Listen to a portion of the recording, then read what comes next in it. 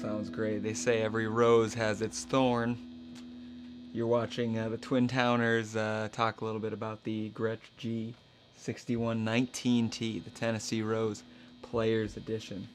This beautiful guitar features a laminate maple top, back and sides, with ML bracing on the inside. It's been weight relieved. Little less depth from your usual big giant Gretsch box that we see. The vintage ones were always so big and really uncomfortable to play. They've eased that up a bit for us. They also added a Bigsby, Gretsch by Bigsby, String-Thru Bigsby bridge, which is super cool because we all know those pins are so hard to tune with. 2 Filtertron pickups, a neck and a bridge, and they sound fantastic. Great mid-range out of those, and it has a very iconic sound. And they've also added some shallower locking tuners to this model, just to keep it in tune while you're on stage rocking out. Overall, this is a really, really cool guitar, and Corey's going to play a little bit of sweet, sweet music for you.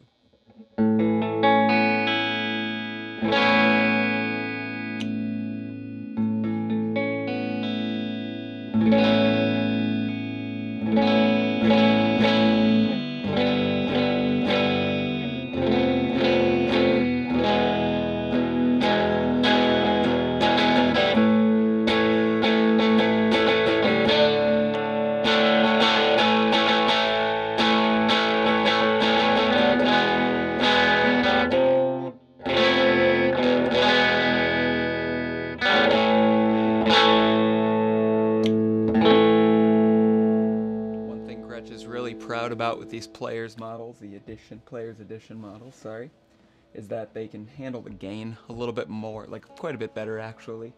With that weight relief body, there's a lot less depth to it, so they don't howl as much when you're on stage. So if you do use a really high gain effects pedal like an overdrive that just pushes too much and just makes these boxes sing, and that's why you've never owned a Gretsch in the past, that's a really good reason to buy one of these players editions, is because now you can have that great Gretsch look and awesome sound without all that howling feedback just screaming at you.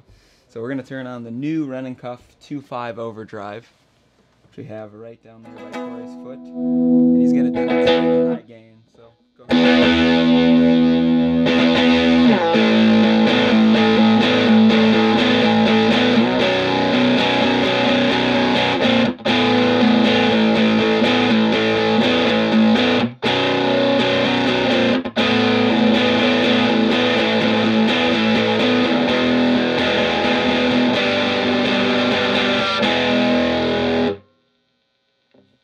Amazing.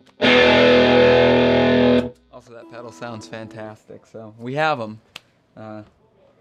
So the age-old question here at Twin Town is always, can it doom? And people ask that only because people love to doom. So we're going to turn this pedal up and see what this baby can do, rock style.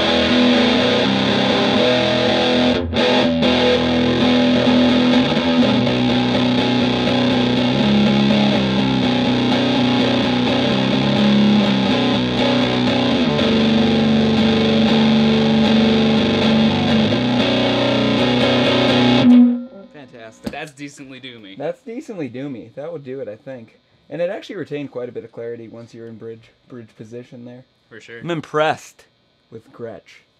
They tried to do something new, and they succeeded. Yeah, that feels really good, too. I mean, like, yeah, it's a new one. It's the first time I've beautiful. Really sat down with it, so. Yeah. Well, we have a master volume up here, which is a really nice perk to a guitar like this. makes for swells just a lot easier. Up here we have bridge pickup volume. We've got net pickup volume there, and this is the tone, master tone.